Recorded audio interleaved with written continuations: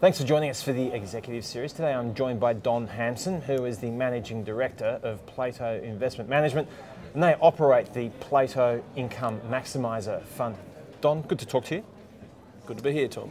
Now, why don't we just start off with one of the points that you raised in your April note, where you said sometimes winning is not a matter of losing. It sounds like a reasonably straightforward sort of idea, but when it comes to markets, it does have some depth, that thinking, doesn't it? Well, yeah, I mean, what we're trying to say is that if you avoid the really bad performers, then you're already well ahead. There's always going to be the odd bad performer, and at the moment, I mean, a stock we don't like is AMP. You know, clearly there's a lot of negativity for all the financials, but I think most recently and at the board level and all sorts of things, I don't need to go into the details, but they're under a lot of pressure. Their share price is off 25%, but if you don't own them, well, you're 25% better off than if you did own them. So by avoiding underperformers, you know, the rest of the portfolio is probably going to do quite well. Indeed. So you're underweight AMP over We don't the own period. it in the income strategies, yeah. Yep. So when you look at the structure of your top 10 yielding stocks, they're anywhere between 11.9% in terms of Bank of Queensland to around 6.6% in the case of J&S Henderson. Do you see anything at the moment now that is changing the way organisations are thinking about their payout policies? Not really, but clearly, I mean, one of the things that's at the back of people's minds is probably the ALP policy as to whether that will ever come to fruition, etc. And if it gets more legs, then I think one of the things that companies may want to do is clean out their franking credits before that sees the light of day. But we can talk about that. I mean, I think there's got to be some question marks about whether it will see the light of day, or if it does, it may be quite watered down to what the current proposal is. Okay, well, why don't we stay on that point? So what sort of representations do you think will be made by the financial community to the various lobbyists or parties in terms of agitating for not changing the franking credit a number policy? of groups are getting together to represent, I think, concerted front to talk to government and opposition and particularly the crossbench senators about, I suppose, to some extent, what I'd say some of the flaws or problems with the proposal as it's been put forward, because it does seem to be quite discriminatory, and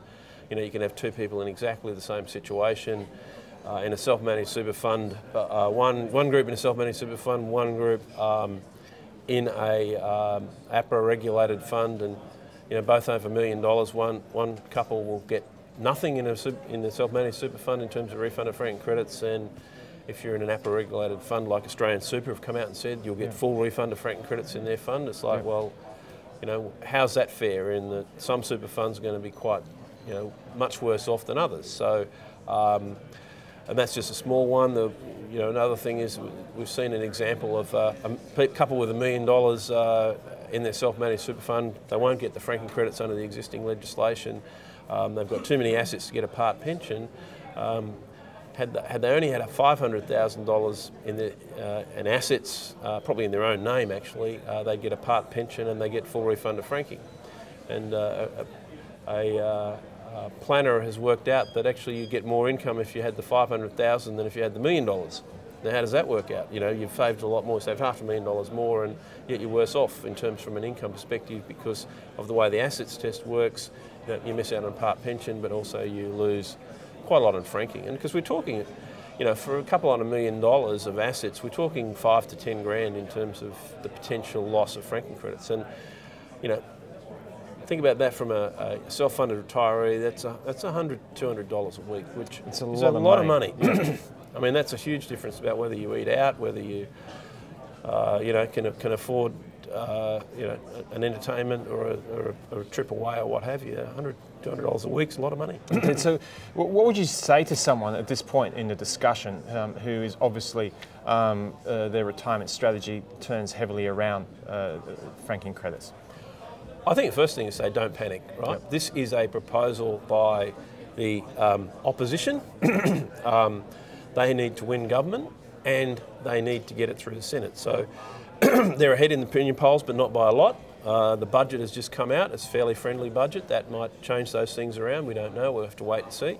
We'll get a good litmus test with all these by-elections. I mean, the ALP could be a couple of people down further, you know, given what's happened in the High Court yesterday. So don't panic at the moment, because there's still a lot of water under the bridge. This stuff may never see the light of day, or it may be significantly watered down. In which case, you know, don't react to all the problems at the moment. Sit back, see what's happening. You've still got at least a year to analyse what you're going to do, and also, I mean, see your financial advisor, because I've talked to a lot of financial advisors, and they can see that, you know, there's a lot of potential holes in this issue, and you can restructure your assets and change things around, and you know, still get the benefit of franking in certain situations, and not have to change too much. Maybe, you know, others you might have to think about changing your superannuation fund, going from self-managed to a fund that can give you the franking credits. But there's a lot of things you can do. So don't knee-jerk react. Don't overreact on this thing. Sit back and think through it, and seek financial advice. Yeah, it's a good point. So let's just quickly get back to the financials. The Royal Commission is kicking up a lot of headwinds for this group. Indeed it is. So yeah. how do you navigate that as a strategy? Well, I mean, look, at the moment, say we don't like AMP, because we think that their business model is all around wealth management, and it's hard for them to divest their business, because it's a core business. Your bank, Commonwealth Bank, has already started to divest some of the problem childs, if you want to think about it. It's also doing restructuring and those sorts of things. And so you've got to take each company on how it affects that. We're still part way through this issue, but I mean, I suppose the broad thing, I think it's going to, you know, the banks look pretty cheap. A lot of the financials that are affected look cheap at the moment, but that headwind is going to be there for the next, you know, sort of almost a year. And so I think it's going to be hard for the banks to rally significantly given this headwind. But as we saw last week with, again, yourself, Commonwealth Bank, when the APRA finding came out, and yeah, it wasn't a great read, the report, etc., cultural issues, blah, blah, blah, but the actual stock rallied because it wasn't as bad as people always worry about the worst. Yep. They price in the worst, and that's, I think, what's happening in the banks as well. They look, to me, very, very cheap from a longer term perspective. I see this as being a short-term distraction. It should be a 1 year or 2 year distraction, but once it's over and done with, you'll get back to the main game. Yes, there are some costs associated with it. ANZ talked about $50 million costs. Commonwealth Bank, because you've had ASIC, APRA and the Royal Commission, you allowed $200 million for costs. But $200 million is a lot of money, but in a bank that makes $10 billion, and after tax, that's not a lot of money. That's you know, less than 1.5% of earnings in that number. So I think we shouldn't be don't overreact again to the negativity. If anything, I see that the Royal Commission could be a buying opportunity to get into some financials cheap. Now, but you've got to ensure that you see that they've got a good ongoing business model. It doesn't mean buy everything, but I think there'll be chances to buy banks at a pretty good long-term entry level. Okay, and so how does that viewpoint influence the strategy that you're applying to PL8 at the moment? Yeah, well, I mean, our strategy in PL8 is quite an active strategy, so we actively rotate between stocks to capture income. And let's face it, the banks are now trading on some pretty good yields. Yes, price has gone down, but that means that the dividend yields, and most stocks have maintained their same dividend, or even a small increase in CommBank's case in August last year. That they're on good yields, so we still see, and given that we think their valuations pretty much have priced all the negativity, we're quite happy to move in and out of those banks to grab the income. At the moment, we're a bit shy on the likes of AMP, but we think that there is good long-term value in those stocks, and there's certainly some good income. Yeah, and obviously if there's going to be a change in dividend policy on the part of the banks, that's telegraphed well ahead of time. Is there any risk that you see in that picture as far as that conversation changing? Well, look, there could be risk, but I mean, think about this. If I'll take another bank, but NAB is looking to divest its wealth management business. The negative is it's going to lose the earnings from its wealth management business. It seems to me, though, that, in our analysis, the return on equity of the wealth management business hasn't been as much as the core business. So divesting something with a low return on equity is actually probably a good in the longer run, but also you're going to sell it and get some money. So you can use that money to, say, buy back shares, or maybe even do a tax-effective buyback. So it's not that, it's not necessarily negative that they might divest a business, because they're going to make money from that, and they could return capital to investors or what have you, and yeah, deploy it into an area where they can get a high return on equity, such as core banking. So Don, outside of the financials universe, what are you relying on for income in the PL8 fund? Yeah. Well, the beauty of our strategy is that we're very active and we can move to where dividends are, and it's just happened that whilst particularly we've seen one of the big income stocks, Telstra, cut its dividends significantly, so you're getting a lot less income out of Telstra this year. There's been some great opportunities in the likes of Rio and BHP, have increased their dividends substantially.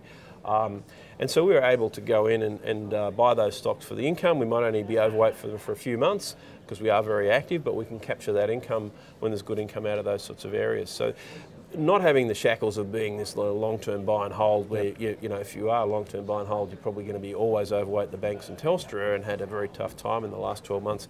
We are able to move the portfolio to where we see dividends, where we see good opportunities, and not just be overweight the highest yielding stocks in the market, which you know, haven't done all that well in the last 12 months. And obviously represents some risk as well in doing that. Yeah, I mean, we aren't taking big sector risks by being, you know, say, significantly overweight financials or the bond-sensitive areas, which have also come under a bit of pressure with rising interest rates in the US. You know, resources tend to do quite well in a rising interest rate environment as well. Commodity prices for our core commodities have held up pretty strongly, and so we're seeing some very good dividends from that sector. Don, it's always good talking to you. Thanks for your time. Yep, all right. Thank you, Tom. And thanks for joining us.